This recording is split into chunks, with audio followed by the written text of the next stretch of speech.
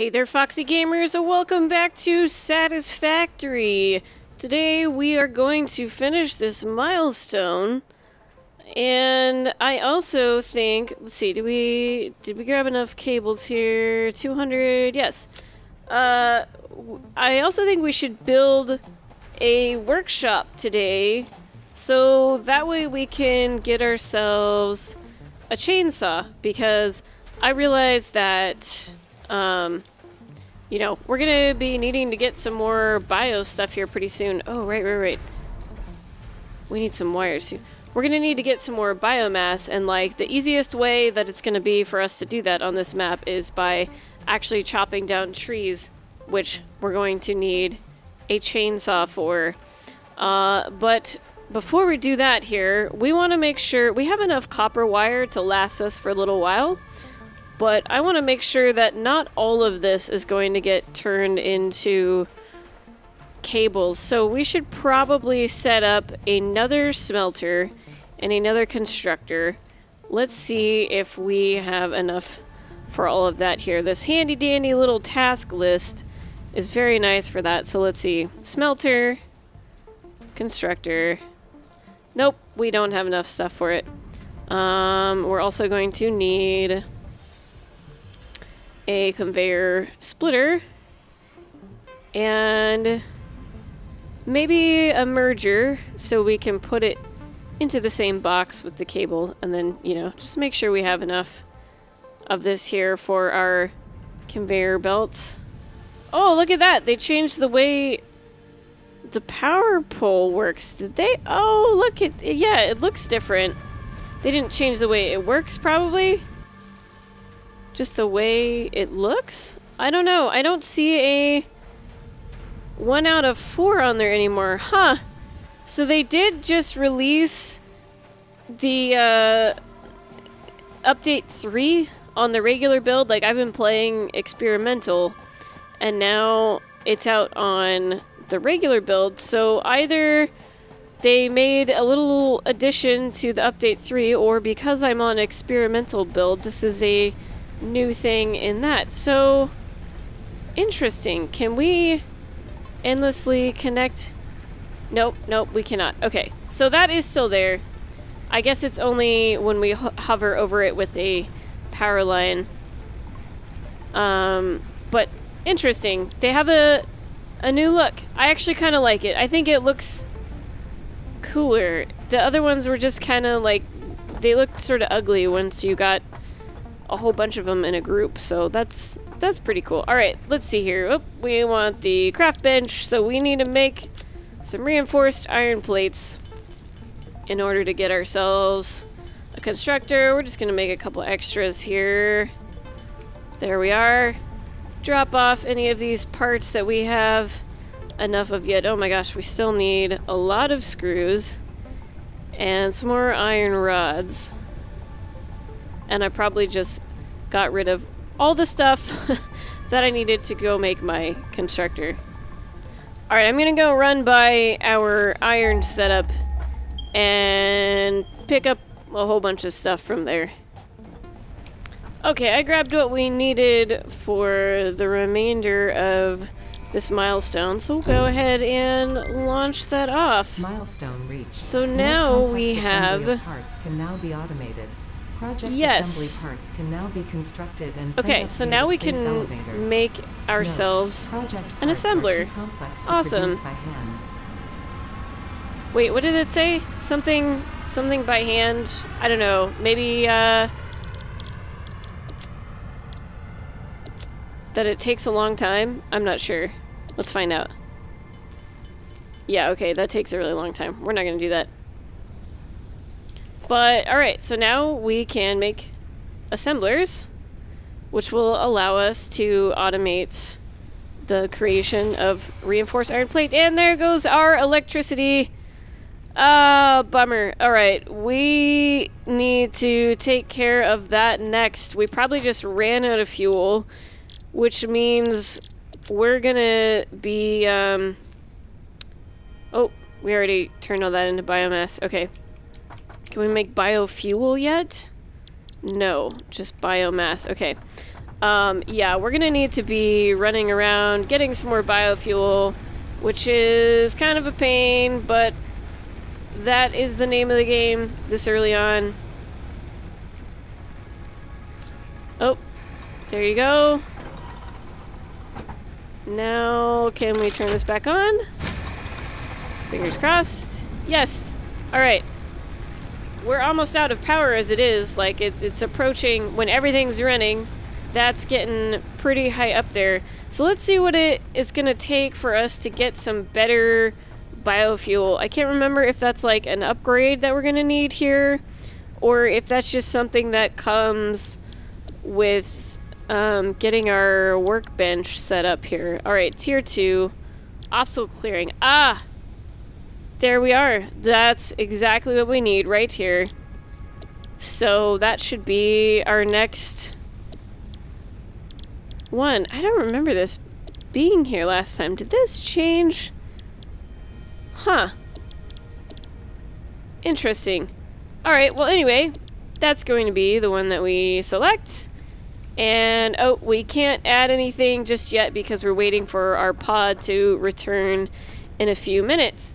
But we should have enough ingredients left here. So we'll go pick up our screws. Hopefully it's made enough screws since we came over here. I picked up 500 last time and it had almost half a stack ready to go after that, so we should be okay there. And we can also set up... Ah, fantastic. We can also set up our other constructor over at the copper side of things, so that way we can be creating wire in addition to our cables. Whoops. And of course, I can never remember which one is where our copper is, so I guess I'll just follow the power lines. Except, is that our limestone? Yes, okay, here's our copper. Oh man, the space is so big already, and by big I mean just spread out. It's not like big and impressive yet, but it's definitely spread out. Okay, so we got our cables, and I am just going to wave my magic wand and set up our extra constructor. So, boom, there we go. So while that is all fine and dandy here, what I did realize is that I don't think we're actually going to have enough power to run all this. We can give it a try though. I think, can I reset my grid from this power pole? Let's find out. Oh, that's so cool. There's like a little electrical box on here now. No, I cannot. Wait, how about from here? No. Alright. Huh, did they change that? I feel like we used to be able to, like, reset our breaker from power poles, but maybe not. Alright, so we actually have to reset that from our base, which might actually be incentive to sprinkle around your, like, power stuff, because if we're, like, all the way out in the Goonies and we need to reset our electricity, we're not going to be able to do that. We're going to have to run all the way back to our hub in order to access that. Yeah, so for now, we did set that up with all the appropriate things, aside from some power poles. I could just set them to off, but I chose to not connect the power poles, because we're gonna need to have another biomass burner, which I kind of want to wait to do until we've got some better biofuel going, because otherwise I'm just gonna be running around doing that forever and ever. Alright, so now... Milestone reached. Biofuel will ensure maximum efficiency to add in of biofuel biomass production, burners. To capable aid in of removing biofuel foliage. Okay. production, you are now capable of removing foliage R&D that inflated your consists pocket. primarily of wood. Nice. Additionally, Okay. R&D inflated your pocket dimensions. So, we need 8 biomass to make that, which means we're gonna need to build ourselves a chainsaw, and so I think we need an equipment workbench. Fortunately, we have all the necessary ingredients for that. So let's put this over here. I don't know if that's where I want to put it, but it's easy enough to jump. Oh, is it though? Is it easy enough to jump in and out of? Yeah, okay, that'll be fine. And wait a second. Portable miner. I feel like we were making portable miners earlier. Did I craft a workbench and not realize it, or did the game... Oh, I think maybe the game gave us a bunch of portable miners to start with, which is not how it originally was. So that's where that came from. Okay. Ah, we need more screws and 3 more reinforced iron plates. Let's see if we have enough for that right here. Yes, we do. But that means we're going to need even more screws. Alright. And let's see. So now we just need 60 more screws. 59 more screws. That should be fine. I'm gonna go run over once again, more running over to our iron source here and pick up those screws. Oh man, when this thing landed the first time, it scared the crap out of me. I thought I was being invaded, and I didn't realize that that's the thing that they send off every time you complete a research to, I guess, send out the probe. And yeah, I don't exactly know how all that works. But yeah, anyway. It is a friendly unit, and there is no reason to be afraid.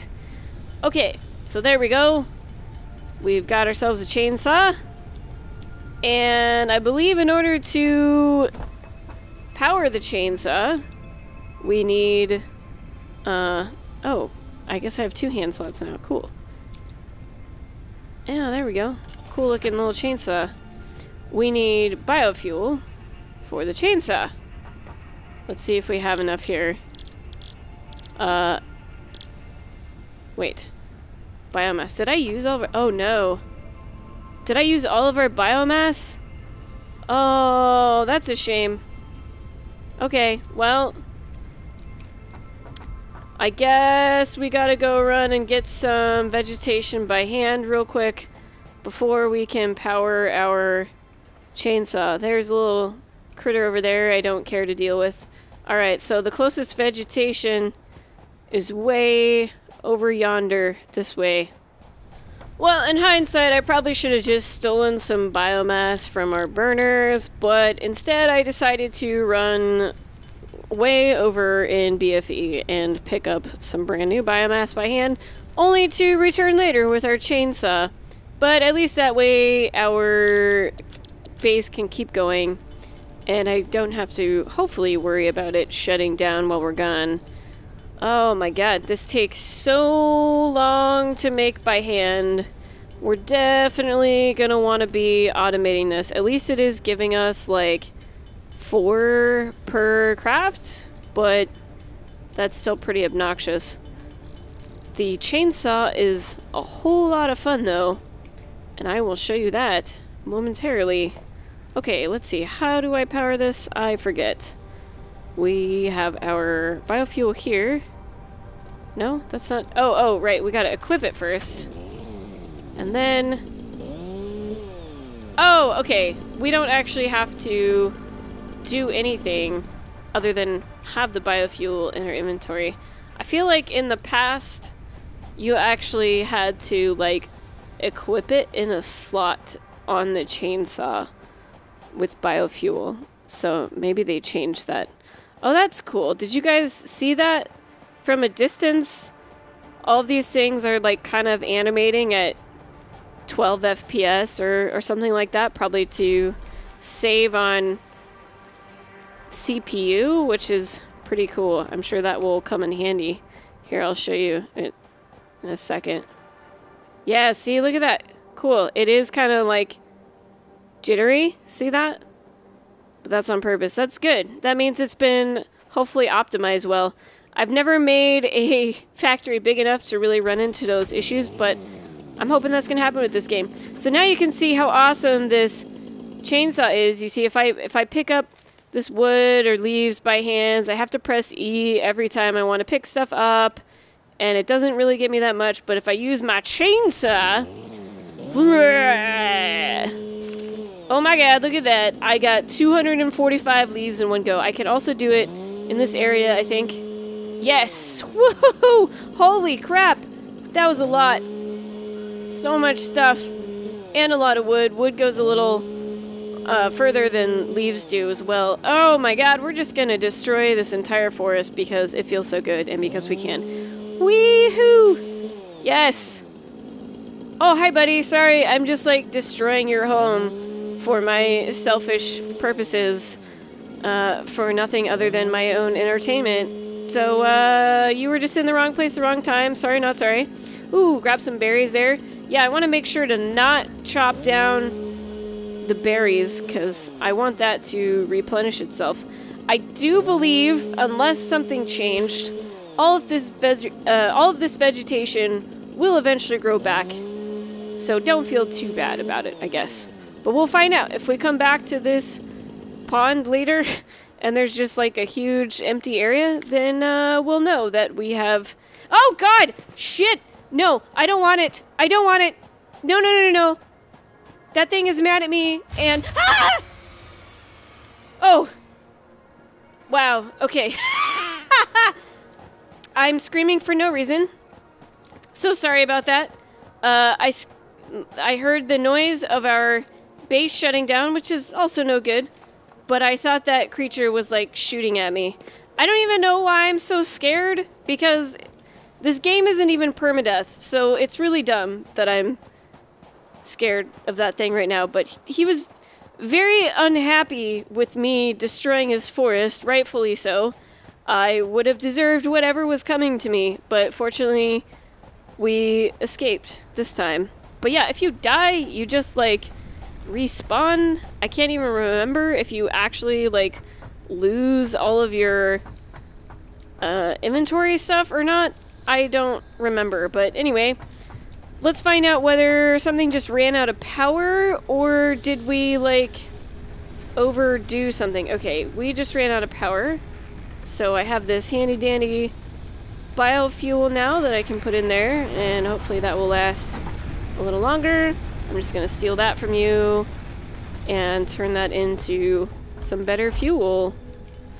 So for now, I'm just making this by hand, but that's probably gonna be the next thing we want to set up, is some constructors to make this biofuel for us. Fortunately, we don't have to have any sort of, like, smelters or anything, but at this point, we will have to supply them by hand. What I like to do is actually, like, set up a storage box, and then, oops, I forgot to turn this back on here. Set up a storage box, and then you can put, like, hundreds of wood, or just biofuel, I guess. Or you can put just the leaves in, and then have the leaves go to a constructor, turn them into biomass, and then the biomass can be turned into biofuel. So that is what we're going to want to do in order to save us time from having to, like, sit here and manually do that. But that is going to be for next episode, as I feel this has reached a pretty good stopping point and we have had a fairly successful day. And now we get to go chop down habitats of native creatures, and it feels so good and so bad at the same time. Anyway, that is going to be it for this episode. Thank you so much for joining me, everyone, and until next time, stay foxy.